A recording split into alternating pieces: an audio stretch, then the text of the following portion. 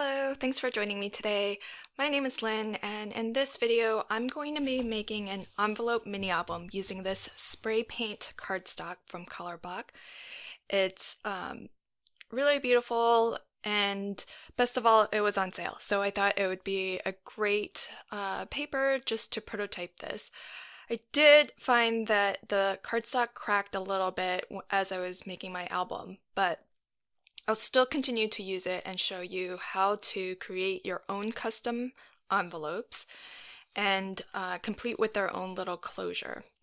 So I do not have the We Are Memory Keepers envelope punch board, but if you do, that's definitely going to make really quick work of this.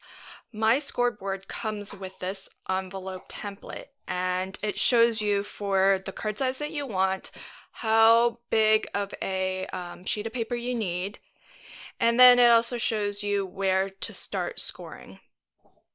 So since I'm making this for myself and mostly so that I can just store my 4x6 photos, I'll be starting off with a sheet of cardstock that's going to be 9 by 9 inches. So I'm going to take the 12 by 12 sheet and just cut it down to 9 by 9.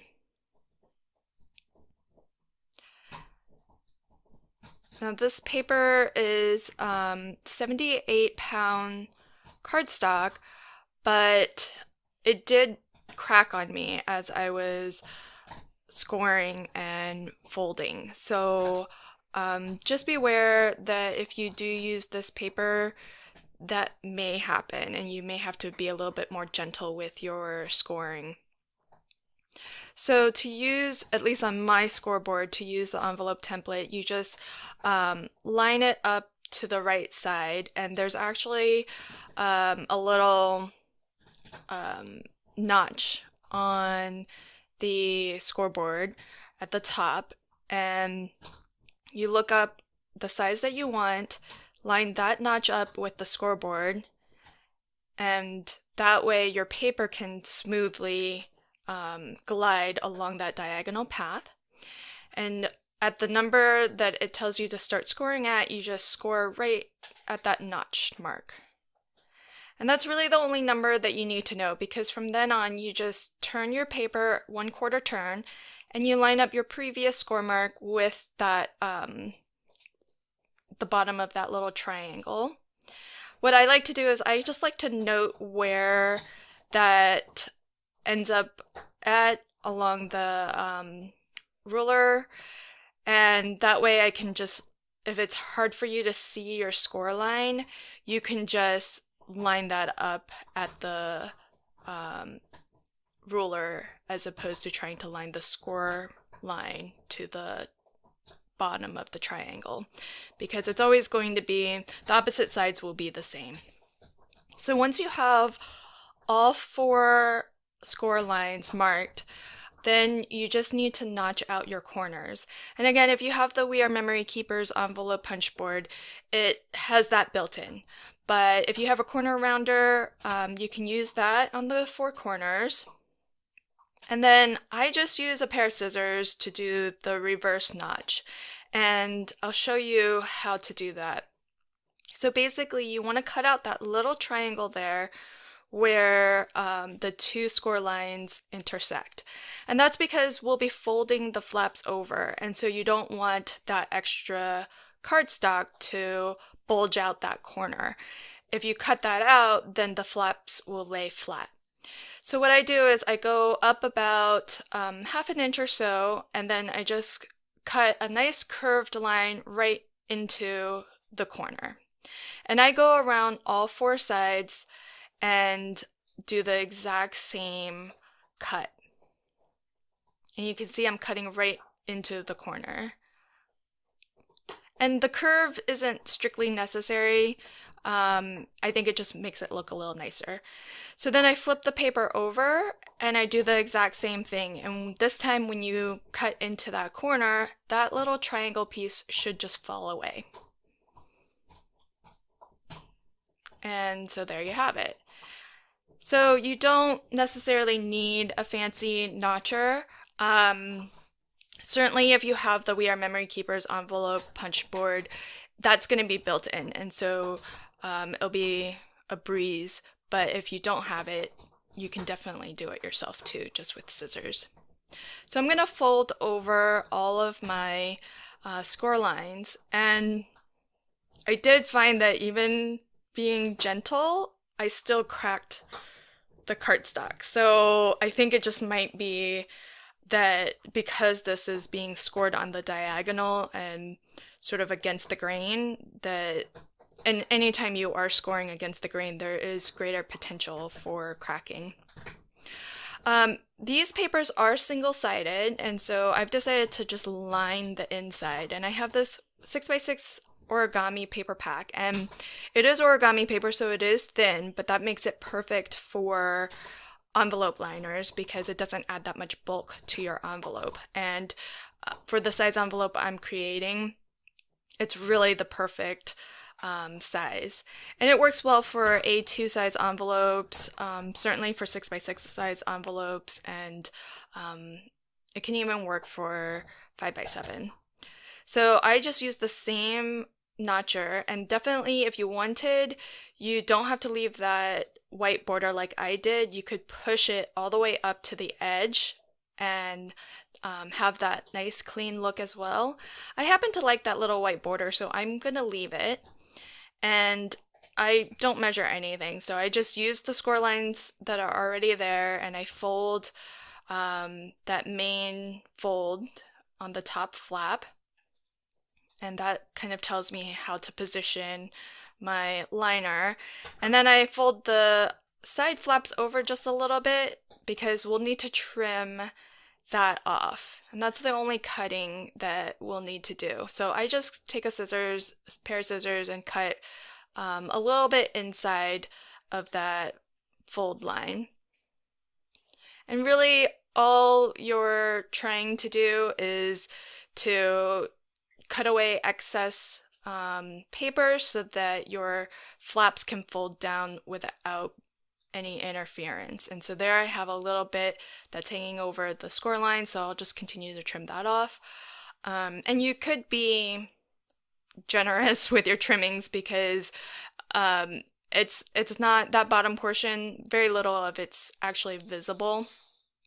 So you can trim a little bit more aggressively if you needed to because nobody's gonna see it anyways. So once you've got that nicely trimmed, then all you have to do is just adhere it. And you can use any adhesive here, especially if you're using lightweight paper like I am. You don't need anything super strong. So if you're conserving your score tape like I do, you definitely don't need it here. And I just attach the top flap because that's the only thing that's really going to be exposed, and the bottom portion sits inside the envelope, isn't very likely to get pulled up or anything. Now, one thing to be aware of is if you are using origami paper like I am, a liquid adhesive is probably going to warp the paper a little bit because it's so thin. But an ATG tape would work well here too if you have that. So once I get all the liners off, I just line this back up and then fold that down so that it adheres to the flap. And then there you have a perfectly matched complementary envelope liner. So it really makes your envelope look polished. And you can do this with ready-made envelopes as well. You could do it with your custom-made envelopes. And I do this sometimes when I give cards out during the year. I just, having this variety pack of origami paper, I can just match the liner. And it spiffies up just a plain white envelope a little bit. So it's a nice little touch.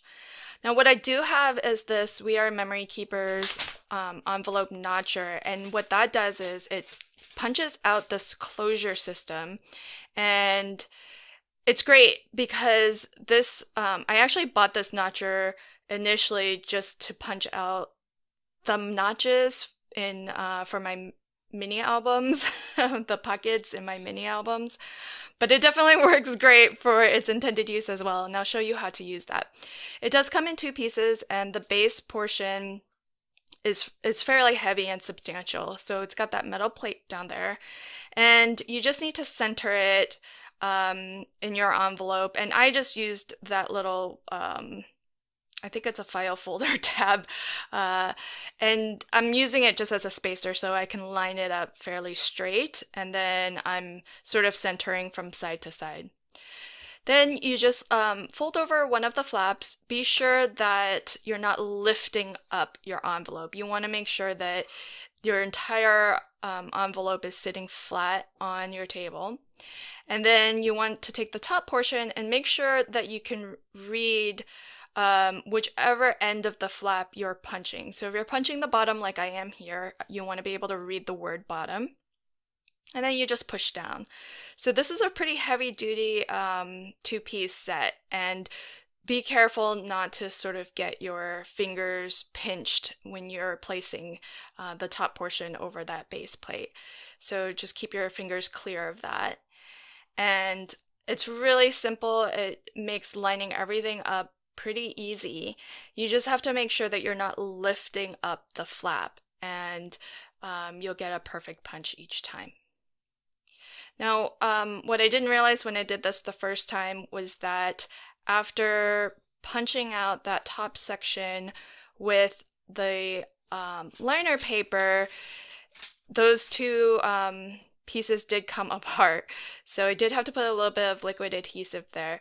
But what I did on my later envelopes was I actually put some double-sided adhesive right under where it would be punched when I adhered the liner. And that way that whole section would be adhered with double-sided adhesive, like right in this area right here. I put some double-sided adhesive when I attached the liner. And that way when it got punched out, everything would still be attached, and nothing's gonna lift up or bubble up. So now that we have that done, we can complete our envelope by just adhering these couple of strips of double-sided adhesive. I would use something maybe a little stronger than ATG here, just because you don't want your envelope to fall apart. But so score tape would be great. The double-sided adhesive that I use, the generic brand, it's actually really strong too. I mean, I don't know how it compares necessarily to score tape, but I find that it's really strong as well. So you can use what you have. Liquid adhesive would be great as well. So there you have it. There's an envelope, and you can make your album contain as many of these envelopes as you like. What I'm going to do is I'm going to have these be the pages in my mini album, and for each sort of hinge, I'm going to put 2 envelopes. And just like if you have created mini albums before, you can create pocket pages just like you would a regular mini album. So I'll be putting 2 back to back, and if you did want pocket pages, you would just put glue on 3 of the 4 sides, and you could either have a top loading pocket or a side loading pocket. That's completely up to you. Or if you don't want any pockets at all, you could just adhere the entire back to each other. So I've already prepared the rest of my envelopes, so I'll show you now how to do the cover, spine, and hinge. So these are, I've pre-cut all of the pieces, and I even started to assemble the hinge because I think sometimes it's easier to see where the end result will be that rather than just showing you the process from the start, so that you know where we're headed. And then I've cut from my colored cardstock the inside and outside covers. Instead of chipboard, I'm just using 110-pound cardstock scraps that I have, and it's pretty heavy duty actually. 110 pounds is pretty heavy. I think it's thick enough for my purpose anyways. This is just going to be a storage, photo storage book, so it's not going to get a lot of interactions. And this is such a small album that it's great to use up the scraps as well. So you'll need one for the front cover, one for the back cover, and one for the spine. And I've cut these to be, the covers to be a little bit larger than my envelopes. And that's so that everything tucks in well and it doesn't, the envelopes don't peek out. Then I'll be wrapping my heavyweight cardstock, and this is how I like to wrap my cover. I like to wrap the pieces individually. And so I've cut separate pieces of cardstock about an inch larger than the heavyweight cardstock that will be wrapped. And for the spine piece, I did give myself a little bit extra on both the left and right side, because that's going to be the flap that attaches to the front and back cover. And my designer paper is cut to be just a little bit smaller than the heavyweight cardstock, and that's so that you still see a little bit of that color cardstock border. So you get a nice matted layer there.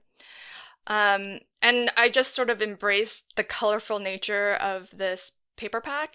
So I've chosen these nice colorful cardstocks, but it also will hopefully help you kind of see the individual pieces too. So the spine might be sort of the most complicated part of this whole process, but it is really simple once you understand the concept. And so I'm gonna have 4 hinges, and the hinges are these pieces that are standing up. They are 1/2 inch tall, and I've already assembled 3 of them. So your pages are going to be adhered to each side.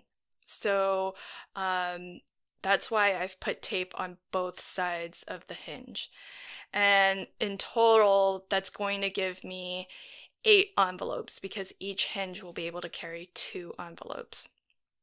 Now, I've left myself a little gusset, which is the space in between each hinge. And in this case, I'm only doing 1/4 inch gusset. So you can see you get this sort of peaks and valley look once everything is assembled.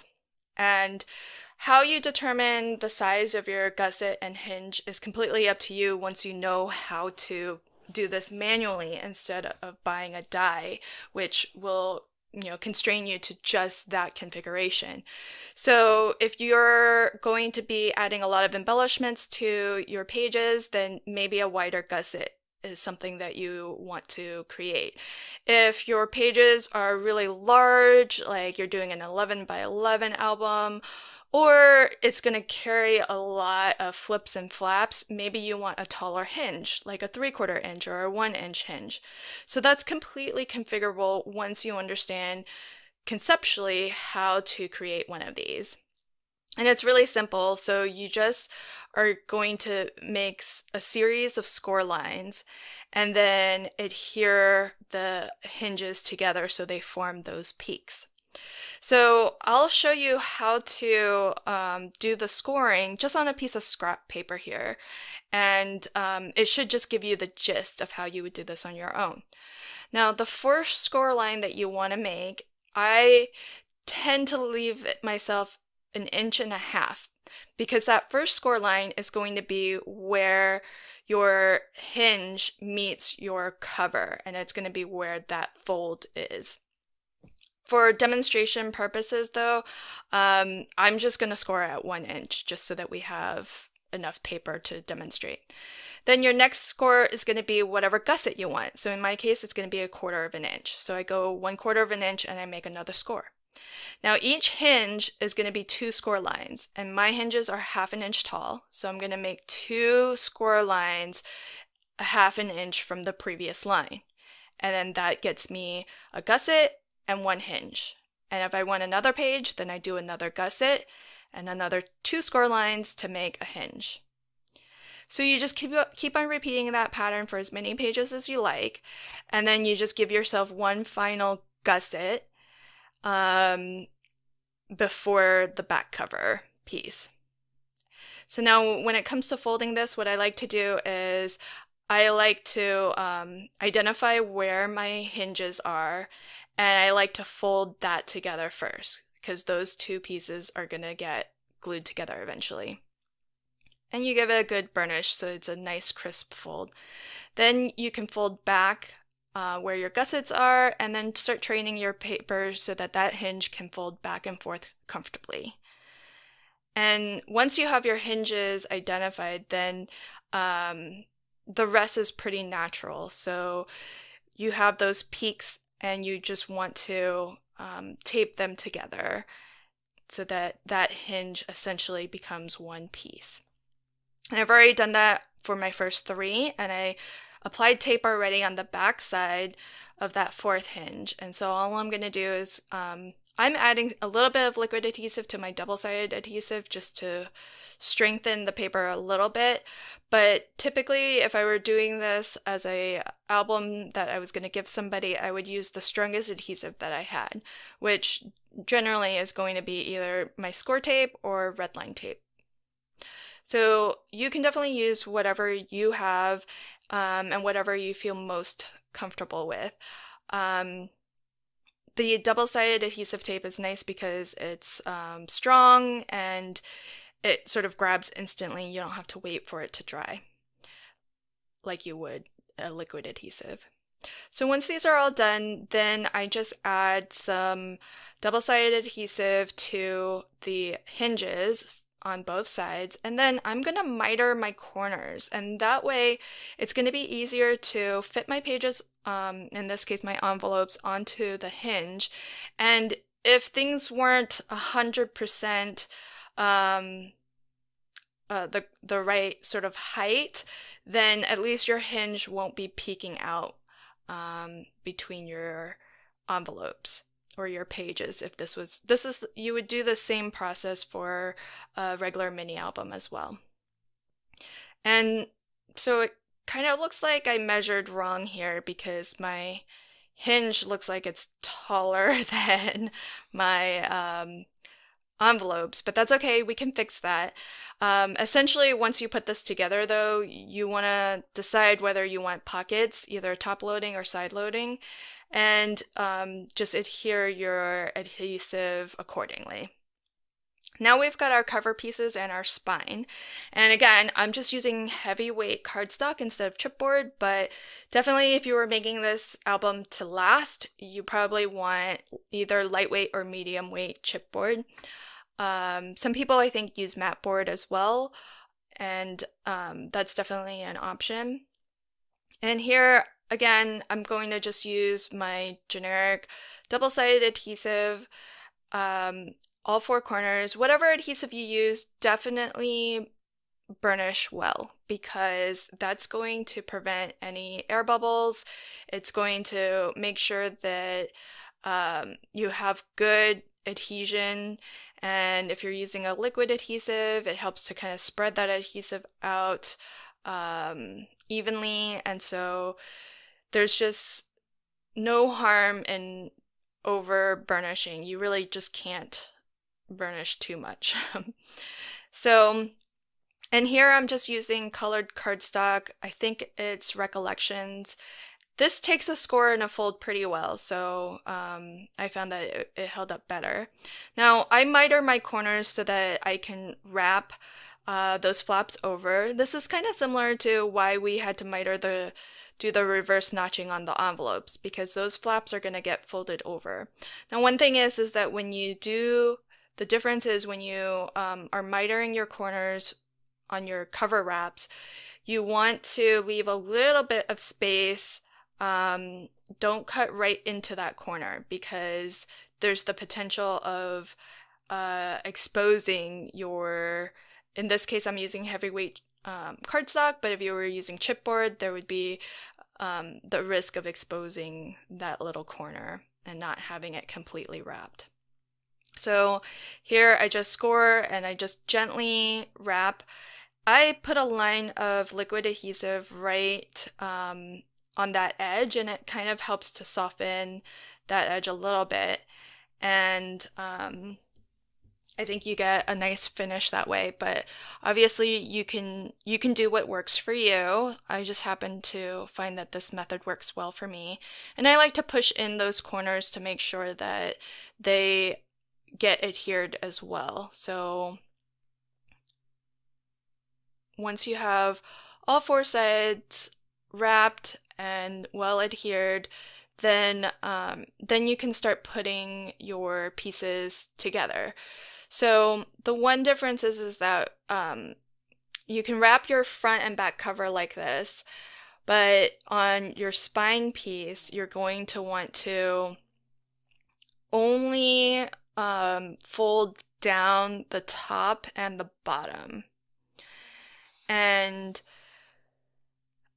as I mentioned before, if I'm making an album that I want to last or something that's going to be a gift that I give to somebody, this is where I use my strongest adhesive. So I typically will use score tape for this entire process, but because this is a little bit of a prototype and it's just for me, I'm just using my generic double-sided tape here.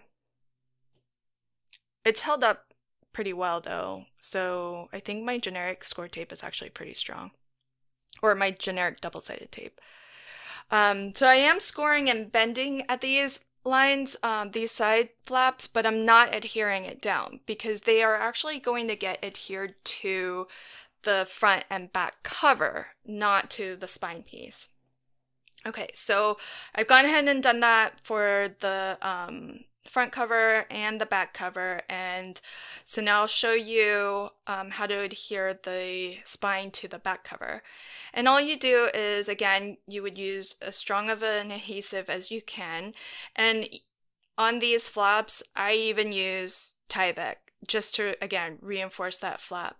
And the nice part about wrapping your pieces individually is now you can just butt those two pieces up against each other, and you don't have to worry about figuring out how much of a gap to leave between your spine and your cover, because these are individually wrapped, and so you don't need to leave room for the cardstock to sort of comfortably bend.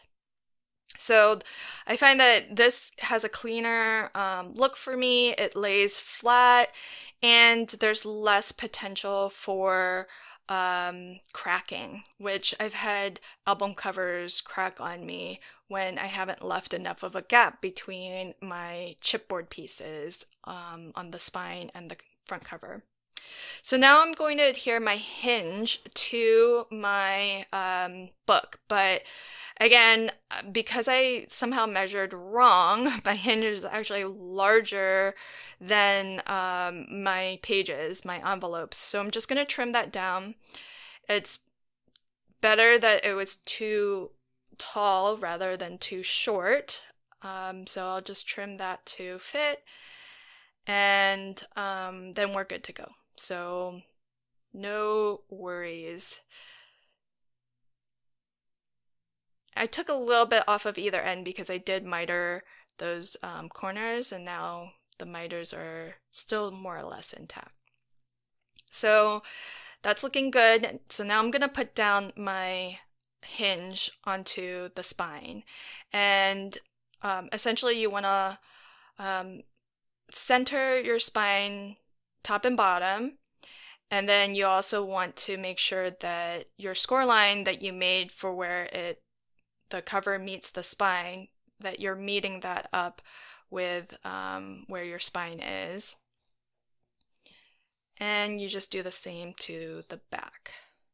You just want to make sure that you can comfortably bend and fold, and then once that's down, you'll just want to give it a really, really good burnish. The spine and this hinge system are the most important parts of your album, of any album that you make, because that's going to hold your pages in. And so you definitely want to use the strongest adhesive you have, whatever that may be. And then you can, be assured that nothing's going to fall out. And it's important that you give it a good burnish as well, so that there aren't any air bubbles and no potential for your adhesive to dry out and maybe create a bubble later. So that's the basics of our book right there, and that's the basic structure of any mini album. So now that you know how to do that, you can really create an album of any size. So to kind of cover up all of our wrapping, you just lay down a piece of design paper.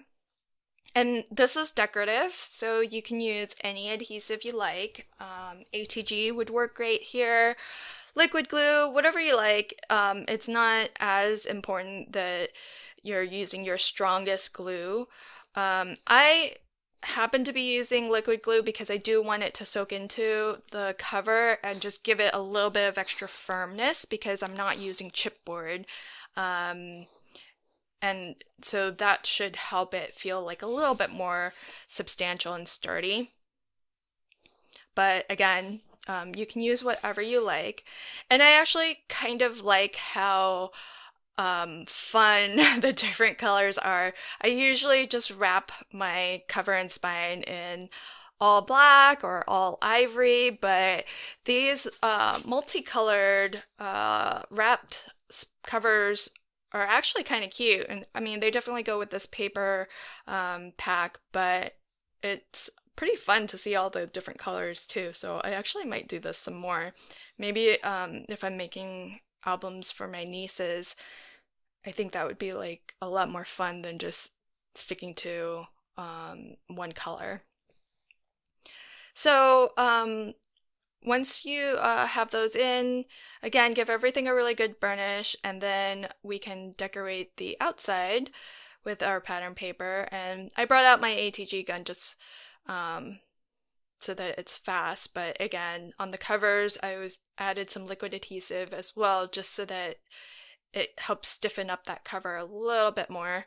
And I don't put a ton of embellishments, like metal embellishments or flowers or anything like that on my covers, and so I don't feel like I need like a really strong adhesive here. If you were going to add a lot and you thought that that might impact how well that paper sticks down, you could use a stronger adhesive if you needed. And there we have it. So that's the basics of our book, and then I've got all of my envelopes here. I'm just gonna kind of put them in the order that makes the most sense, and really what I'm doing is I'm matching up the envelopes so that they're roughly the same size. Each pair is roughly the same size because these were custom made. You can expect that there's going to be a little bit of variation in size because try as you might, at least try as I might, I can never get everything like 100% the same size. And what I'm going to do is I'm actually going to leave a pocket, but what I want to make sure of is that my hinge can fold all the way down. So I'm going to center my envelope up and down, and then just fold my hinge over on top of it. And then that just ensures that the hinge can fold all the way down. And I add a nice bead of glue to the side and bottom because I want a top loading pocket. And then I just line up the second envelope that goes with that page at the edge, and then I push inward towards the hinge. And so I'll just keep doing that. And because I am using a liquid adhesive, I do use some clips to keep all of those together just so that everything can stay together while the adhesive dries. But I do, as always, give it a really good burnish on both sides. And here you can see me adding, those are just sewing clips that I have. So you can use binder clips or anything that you have.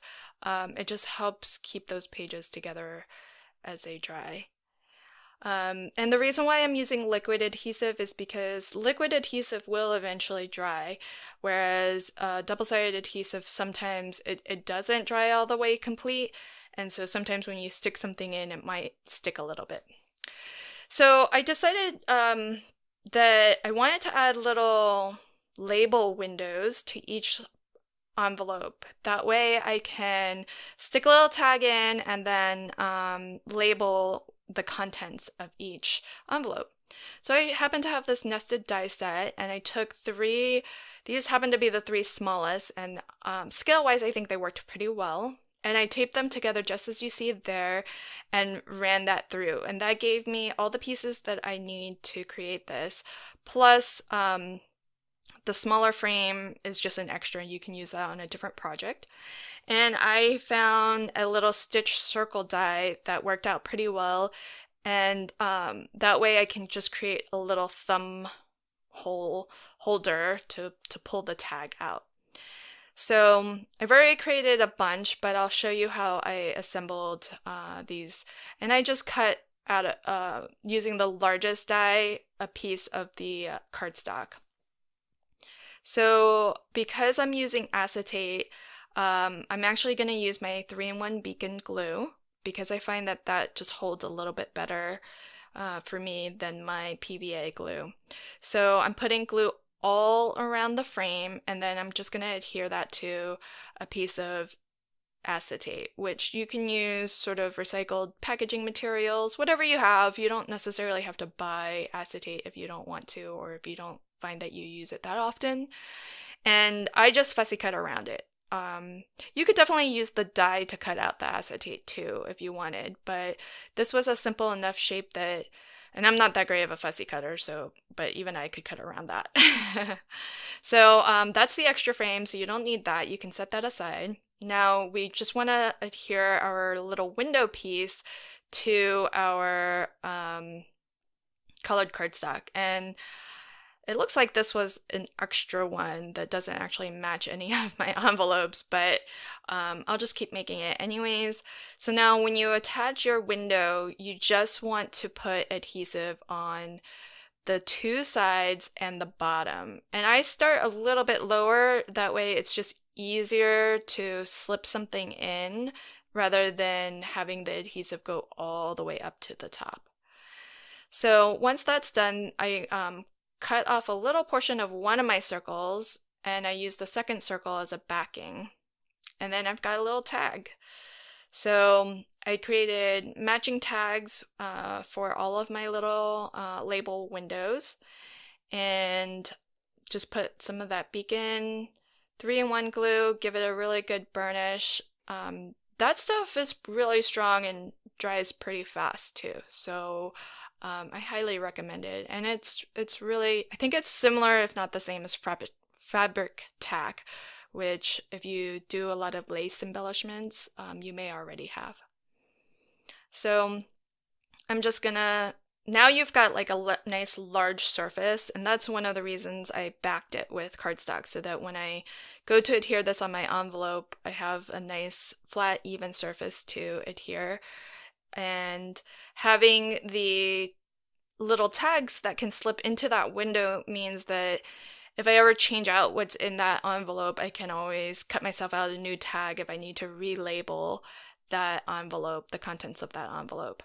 So I still have one more to make, which I'll just do at the end here, but these are super cute. So you could even make little labels. If you were giving this to somebody, you could put, you know, handmade by or something like that. So here we are. This is the final album, and so everything is nice, customized. These closures are fantastic because they don't add any extra bulk to your album, and they keep everything just very streamlined and simple if you don't like to add a lot of ribbon and lace.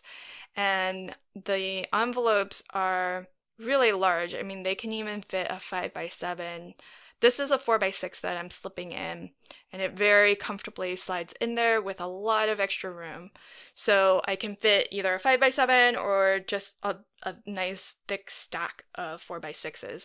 I was able to put, I think, 10 plus photos in, and here I'm showing just similar to regular mini albums, you can turn these into pocket pages as well and put tags in those pockets too. But definitely you can use this concept as just a portion or a design concept for one of your pages in your mini album, and it just makes your sort of repertoire of mini album designs, it gives you sort of another tool in that toolbox and another element that you can add. So this book, I really love how it turned out. I'll definitely be making more, possibly as gifts. I'll probably, just choose a different cardstock though, because it did crack regardless of how gentle I was being. This cardstock cracked quite a bit. And I'm okay with it because this is mine and I'm using it as photo storage, so it's not going to get a lot of wear and tear. But definitely I would recommend, if you were going to make something like this as a gift for somebody, then I would choose a cardstock that's going to hold a score better. In particular, making your own envelopes, because it does score on the diagonal, and that's against the grain. You'll want a nice high quality cardstock. But I love how it turned out. I hope you liked how it turned out too. If you give this a try, definitely let me know. I'd love to see your creations, and if you have any tips and tricks for me, please do share, because I'm always trying to learn as well. And I hope that you'll stay tuned as I create more albums and share more showcase walkthroughs and or tutorials if there's a new technique that I happen to have picked up and think that might be nice to share with you. So in the meantime, happy crafting and have a fantastic day.